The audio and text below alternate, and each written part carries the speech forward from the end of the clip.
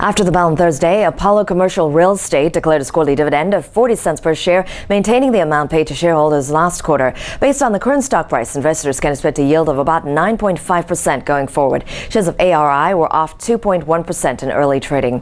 In other dividend news, Home Properties maintained its quarterly dividend of 66 cents per share.